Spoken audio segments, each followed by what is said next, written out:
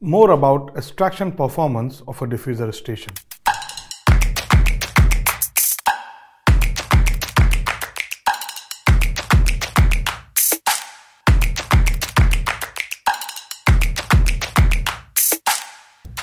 Welcome to BMS webinar. The topic for today's webinar is modeling the extraction performance of a diffuser station.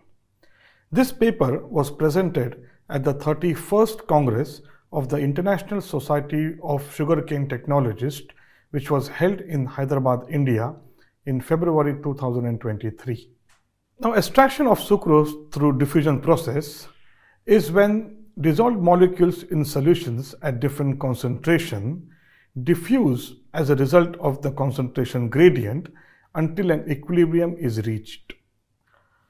The figure on the right shows a typical moving bed cane diffuser, where cane is fed from one end of the diffuser and leaves the diffuser at the opposite end.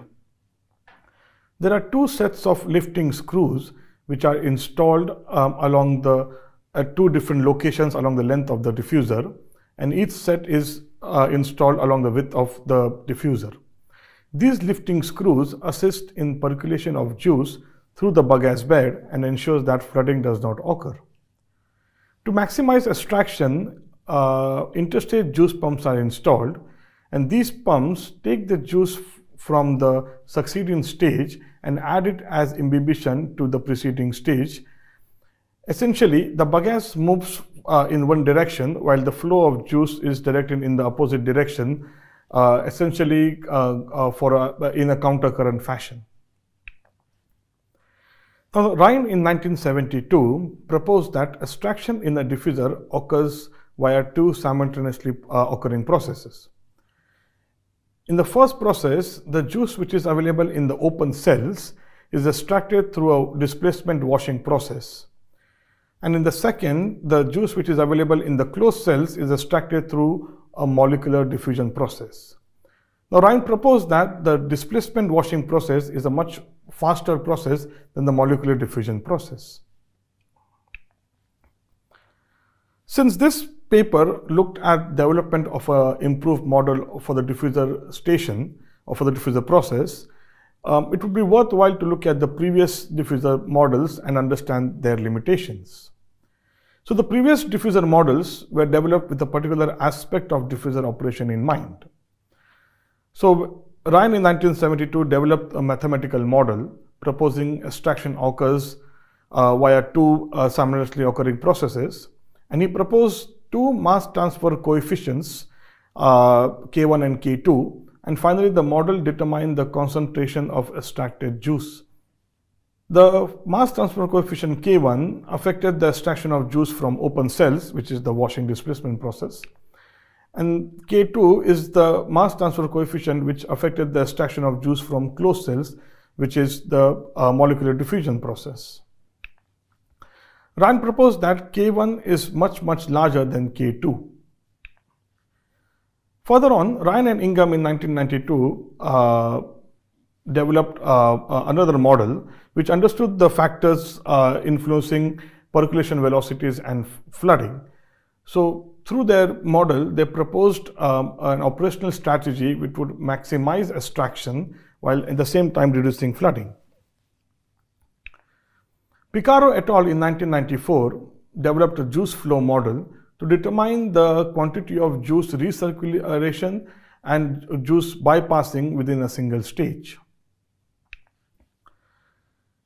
This improved model includes the fundamental feature of assessing and predicting the effect of cane quality, which is brix or pole, cane preparation, which is described in terms of POC, and the operating conditions of the diffuser on the extraction performance of the diffuser. In addition, this model includes a detailed mill extraction model to determine the performance of the dewatering mill so that the extraction performance of the complete diffuser station can be modeled.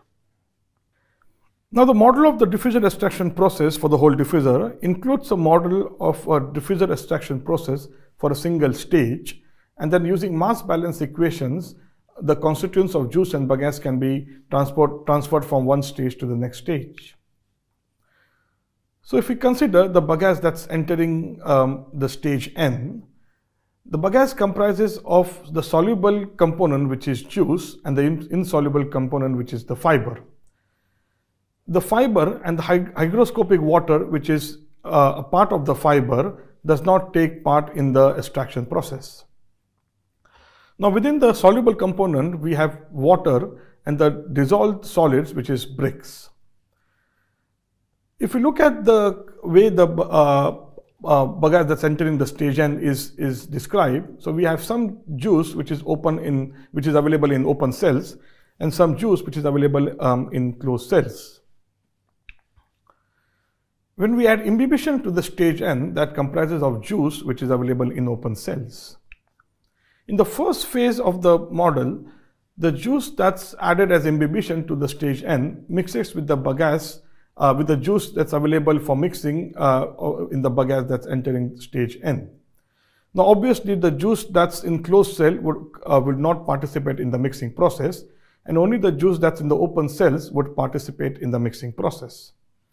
However, not all of the juice that's available in the open cells is mixed, and some of that juice remains unmixed. So the model accounts for imperfect mixing to occur. Now as the juice starts to run through the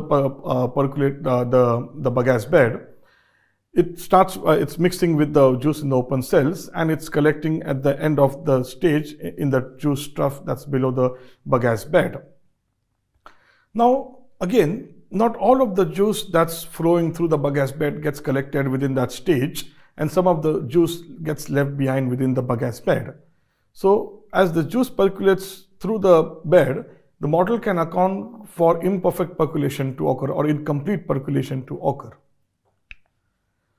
Further on, as the bagasse moves forward, as a result of temperature within the bagasse bed, some of the juice that's in the closed cells starts to become available as the membrane of the cell membrane of that particular cell starts to permeate through the process, and this process is usually defined as diffusion.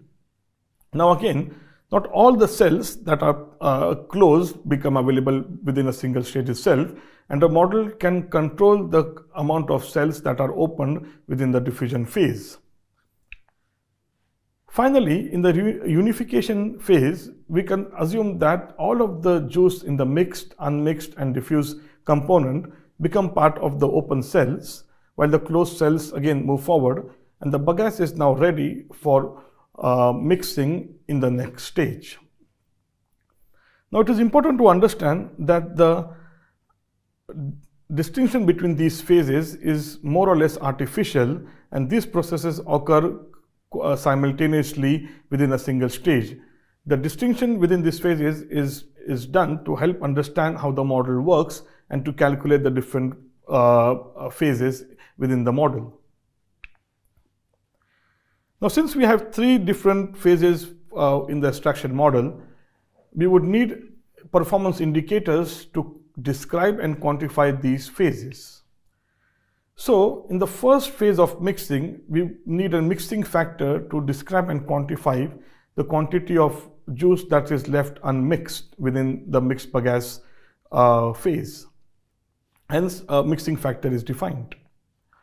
The percolation factor is defined as the ratio of the mass of juice that's percolated through the bagasse bed per unit mass of fiber to the total quantity of juice that's available in the bagasse bed per unit mass of fiber. So essentially, the percolation factor tells us the quantity of juice that's percolated through the bagasse bed and collected in the juice trough below the bed as compared to the amount of juice that's present within that stage. And lastly, the diffusion factor defines the number of cells that are opened or diffused as a result of temperature within a single stage. Now, the model uses all of these three performance indicators during the assessment mode of the model to understand how the diffuser is performing, and can be used to predict the performance of the diffuser if the indicators are known. Now, what is the data that's required to calculate the performance indicators? We need to understand what type of diffuser it is. Is it a cane diffuser or a bagasse diffuser? Although that does not change how the performance indicators are defined or calculated, but we need to understand that information. We need to understand, we need to know the number of stages a diffuser has and the length of individual stages. And also how many dewatering mills does the diffuser have for drying the bagasse. In terms of operating data, we need the cane rate, the cane analysis, and the preparation index, which is usually defined by the POC.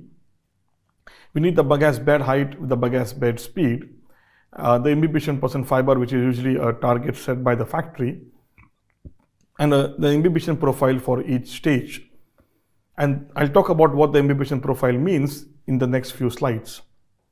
Also, if the factory is using direct steam injection into the bagasse bed to maintain the temperature, this steam essentially would condense into water and be part of the juice. So we need to account for that additional steam that's injected. Now, all of this operating data is usually available from the DCS. Factories rarely measure the direct steam injection, but if we take if we undertake a heat balance for the entire factory, we can more or less account how much steam is being consumed by the diffuser. In addition to the operating data, we need some routine analysis. So we need to measure the brix of juices from all stages from the juice trough. We need to measure the brix and moisture of wet bagasse which is exiting the diffuser, and this is rarely undertaken. We also need to undertake the POC measurement of that wet bagasse. The brix and moisture of dry bagasse, which is the bagasse exiting the dewatering mill, is usually undertaken to understand the bagasse loss, the pore losses in final bagasse. And lastly, we need to measure the juice percolating velocity for each stage in the diffuser. Okay, so what is the juice percolating velocity? So on the right is a schematic showing typical operating parameters of a moving bed cane diffuser. So we have the bagasse bed height h, which is measured in meters. The bagasse bed is moving to the right with a speed of s, which is measured in meters per minute. The length of the stage B is given in meters. And we have the juice percolating velocity, which is the downward velocity of the liquid as it moves through the cane particles. Now, the juice percolating velocity is related to the percolation factor, which is given by the equation that's shown on the screen. So on the left hand side of the equation is the percolation factor for that stage, and on the right, PV is the percolation velocity of that stage, divided by the speed of the bagasse bed, multiplied by the ratio of the stage length to the bagasse bed height. Now, juice percolating velocity can be measured using a tracer. So in this case, you could add a color tracer, or you could add a line and then measure the hike in the pH of the collected sample, or you could add salt and measure the conductivity in the sample. A non-intrusive method of measuring the juice percolating velocity is by the pump stop test, where the pump of n+1 stage is stopped, and it's the juice level in the end stage, in the side glass of the end stage, is visually monitored, where we can see as the level decreases. Since this method does not usually require any sort of tracer and it's cheap, it's usually undertaken. However, if we use this method, we are only measuring the reduction in the juice level in the side glass, which is on the side of the diffuser, and we don't really understand what's happening in the middle of the bagasse bed. One additional way of understanding or measuring juice percolating velocity is by turning off the juice pump of the end stage itself and recording the rise in the level in the nth juice tree. Now, to do this, we need level indicators to be installed on all the juice troughs at the bottom of the diffuser, which is a standard feature for all BMA designed diffusers. Now, why do we measure the juice percolating velocity? Well, for once, it tells us some level of information regarding how the juice is flowing through the bagasse bed and if flooding is occurring or not. But more importantly, it helps us calculate or understand the imbibition profile for each stage in the diffuser. Now, in countercurrent diffusion process, where the cane is moving to the right and the juice is moving to the left, the juice from n+1 is added as imbibition to the end stage. Now, if the conditions are at optimum level, all the juice from n+1 should find its way into the nth juice tray, as it is shown in the schematic in figure A.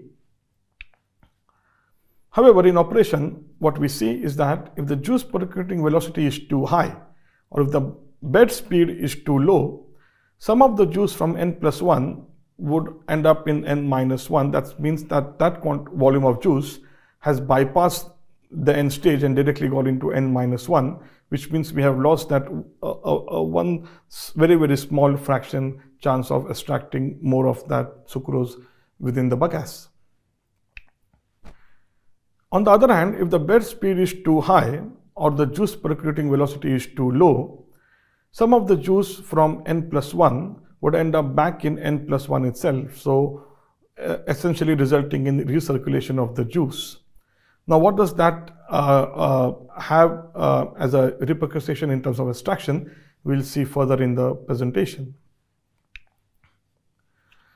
So once the model was developed, we realized that we need to have some operational values from a working diffuser to better understand how the model is reacting to these different conditions and what the indicators look like. So we traveled to a South African sugar factory where we collected the data for the diffuser, which was a 7.5 meter wide diffuser and had a length of 54 meters.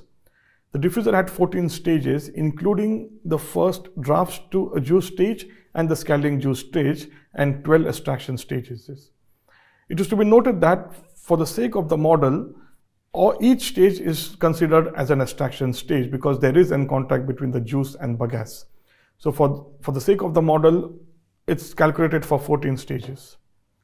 The length of the stage, the operating bed height, bed speed, everything was collected, and the imbibition % fiber was as selected by the factory was taken over the period of time that the tests were undertaken. The test could not be undertaken consecutively because there was shortages in the lab staff, but we did undertake the measurements for a period of 10 days, although not consecutively. It was probably 2 or 3 measurements per week. The diffuser was processing a cane at 200 ton per hour, and the cane and bagasse analysis for the wet bagasse and the dry bagasse was measured.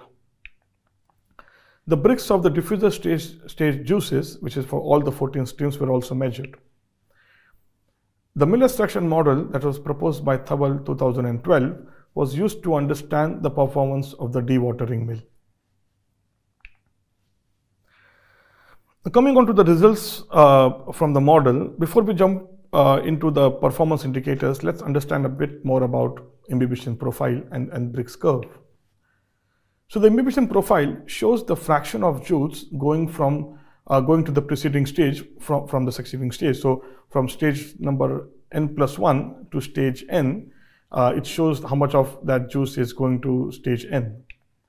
So if I look at the stage number 4, the juice from stage number 4, I can see that 16% of that juice is going to stage number 3 if you look at the stages on the y-axis.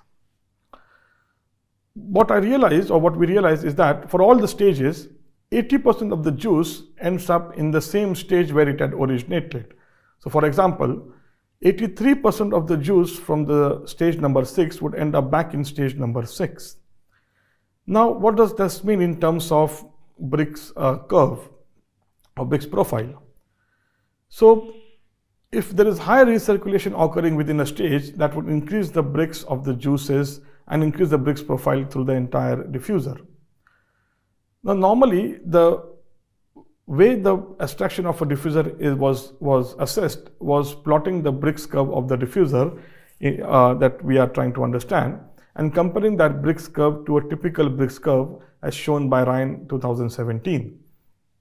So on the graph, you can see the typical brix curve in the red plot and the actual brix curve as measured for this diffuser.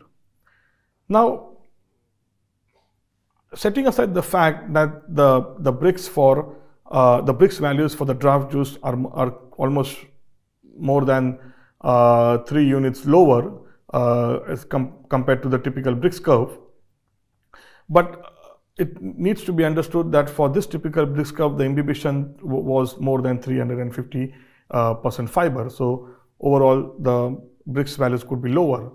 But what we are really looking at is the sharp drop in the brix values in the early stages of the diffuser, which helps set a lower brix profile for all the stages compared to the one that we have recorded in the black plot. And one of the reasons for this is the high recirculation that's occurring within all the stages for the diffuser results in that the brix level of the juices are quite high. In terms of the performance indicators, the percolation factor values are higher at the front end of the diffuser as compared to the back end. And this makes sense because we have a higher juice flow rate at the front end, which would increase the juice percolating velocity, which would then increase the percolation factor at the front end. Now, when we look at the mixing factor values for all the stages, mixing factor essentially depends on the concentration gradient between the two mixing bodies. So we have the juice that's acted as imbibition, and then we have the juice in bagasse, and greater the concentration gradient, higher would be the mixing. Now, as a result of high recirculation of juice, which would increase the brix profile, this concentration gradient would be lower and mixing factor is lower. So one thing what we have realized using this model is that in order for the extraction performance of the diffuser to be increased, mixing factors need to be high. And for mixing factors to be higher, we need to have less recirculation within the stages so that there's a higher concentration gradient between the imbibition and bagasse, the juice in bagasse bed. For this, we have seen that the mixing factors are lower than 0.2. Now, the line that I've drawn at 0.2 is an arbitrary line, since this is the first time that we have applied this model to an actual diffuser, and we know less about these performance indicators. I've just drawn this line at 0.2 to show that lower mixing factors were recorded as a result of higher recirculation of juices within the stages. In concluding, an extended model of the diffuser extraction process is developed, which defines the extraction processes in 3 phases: mixing, percolation, and diffusion. New non-dimensional performance indicators are developed, which describe and quantify the 3 phases. The model requires diffuser operational data and bagasse and juice analysis as inputs. Assessing the percolation factor of each stage gives us an understanding of the juice extraction for that particular stage, as in how well the juice is percolating through the bagasse bed. And this could change depending on how fine is the bagasse prepared, what is the particle size distribution within the bagasse bed, which could be different for different cane varieties. So the percolation factor also gives us an indication about what is the type of cane and the preparation level would have, what effect it would have on the extraction of the in the diffuser. The mixing factor and the diffusion factor for each stage is used to assess the brix extraction within that stage. The performance indicators then can provide insights into understanding causes of low extraction and how do we sort of attend to those causes, or how we deal with those issues. As I said, that we have applied this model for the first time to an actual diffuser, so very less is known about how the performance indicators can vary. So further work is being planned to improve our understanding of the performance indicators, and develop empirical relationships so that we can predict extraction when operating conditions change. If you have any questions, please leave your comments below the video, and thank you for your attention.